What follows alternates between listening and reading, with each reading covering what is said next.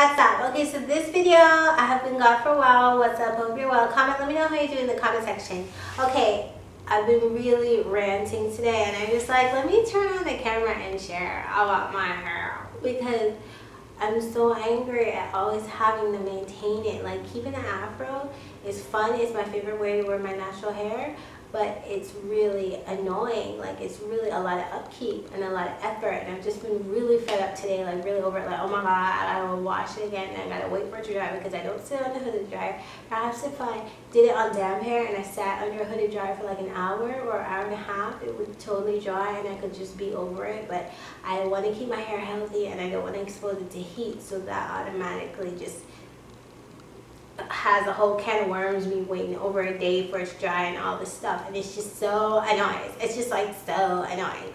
So I don't like that, but that just means that it's time for me to put this baby up into a protective style because I'm really tired of dealing with it on a consistent basis. I really can't deal with it at all. I'm really annoyed. So yeah, I'm thinking 2-strand twists, like medium size, not mini, because the mini takes me like 4 hours to do, even though they're my absolute #1 most favorite protective style. If you've been following me for some time now, you would know that mini twists are my #1, number uno, most favorite protective style.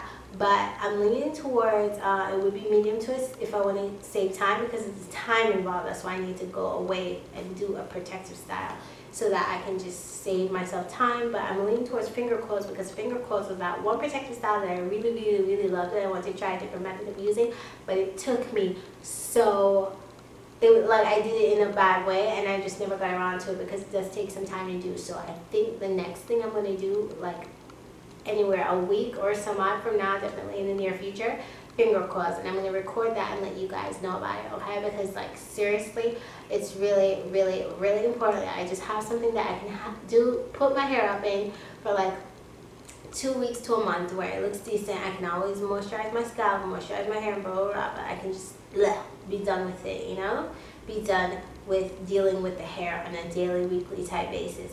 So that's the rant, that's the issue that's going on with my hair right now. It's really time consuming, no joke. Seriously, it takes me a long time, and I just want to like put it up, and actually that grows the hair when you put it up for a while. I haven't done a protective style in at least 6 months, which is an extremely long time. Wow, does time fly.